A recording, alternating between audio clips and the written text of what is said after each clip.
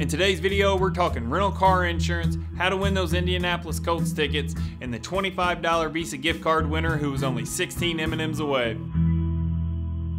Hey everyone, thanks for watching this week. So today we're going to talk a little bit about rental reimbursement. What rental reimbursement is say you're in an accident in your vehicle and it's been totaled or it's been damaged bad enough where you have to take it to the body shop, the mechanic, and they're going to work on it for a couple weeks. Rental reimbursement is going to give you X amount of dollars per day for up to 30 days so you can have a vehicle to get to and from work, get the kids to soccer practice, football practice, whatever it might be, just to help bridge that gap for you. It comes in increments of $30, $40, or $50 a day for up to 30 days, like I said, so you can get up to almost $1,500 in money towards a rental car for a month while your vehicle's getting repaired.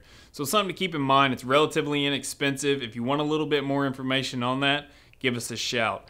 As far as that $25 Visa gift card goes, the winner of that was Heidi Grulich.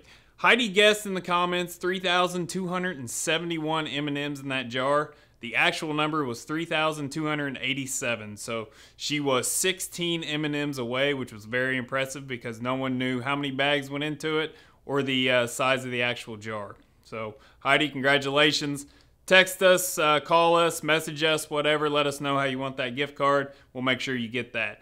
Regarding the Colts game, October 27th, for those who don't know, Indianapolis Colts versus the Denver Broncos. We're giving away 4 tickets and an overnight stay the night before, October 26th in Indianapolis. Get a quote from us, share our videos, get yourself entered to win. You don't have to take the quote, you just have to get a quote. All right, appreciate everyone watching the video.